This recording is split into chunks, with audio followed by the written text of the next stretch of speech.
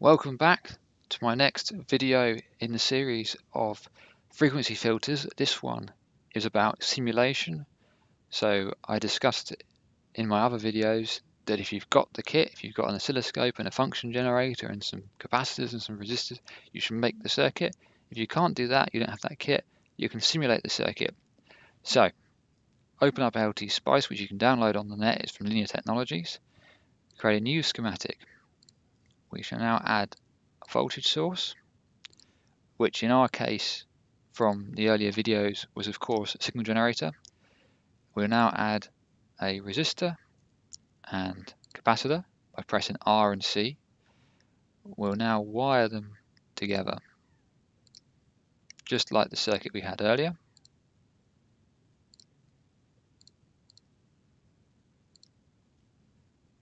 We'll also add a little tap in the middle there for our V out. We'll add a ground, and now we'll give some values. So we had a 10K and a 10 nanofarad capacitor.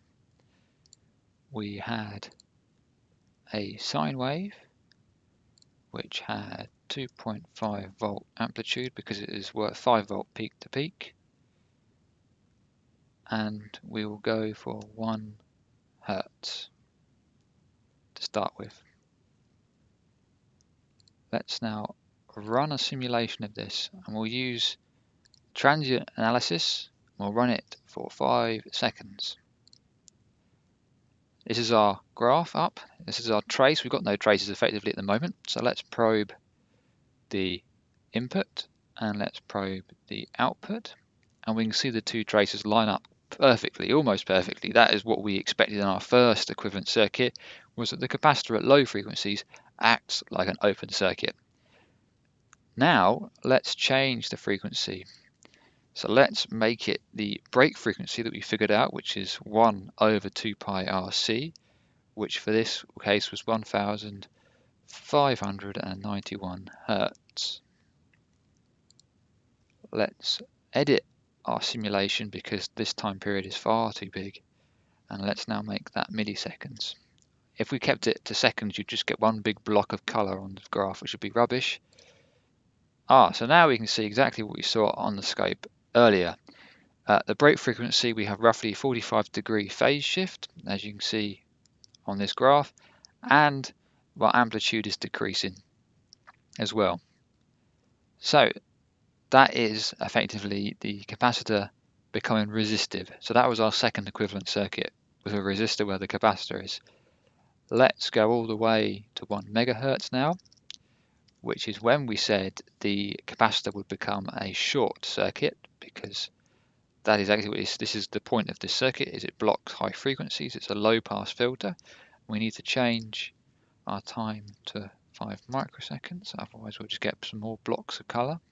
Rerun that, and we can see quite easily now that our output is pretty much flat, so there's no output in amplitude at all. We've still got our 1 meg input, and our filter is working perfectly. Something else we can do with Spice is analyze the frequency response. So to do that, we will change our voltage source to a 1 volt AC amplitude, and we shall run a new simulation. This time we'll do 100 points. We're in AC analysis. Start at 1 hertz, finish at 1 meg, and analyze that.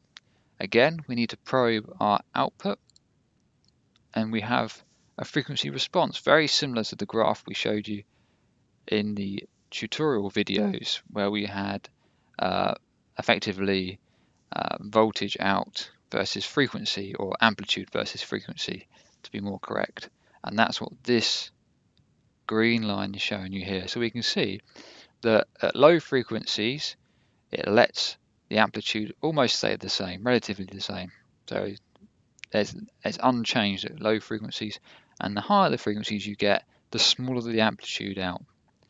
We can also have a look at effectively our break frequency, which is somewhere here. If you can find the minus 3 dB mark. There we go, about there. And we can see that the phase has changed by 45 degrees, as we said, and is about 1.596 in this case kilohertz. We said 1, so we're slightly out on the graph. If you remember, we used that formula 1 over 2 pi RC to get the frequency response.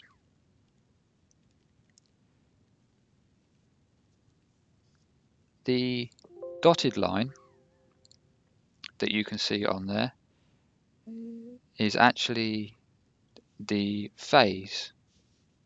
So you can see how the phase changes as well.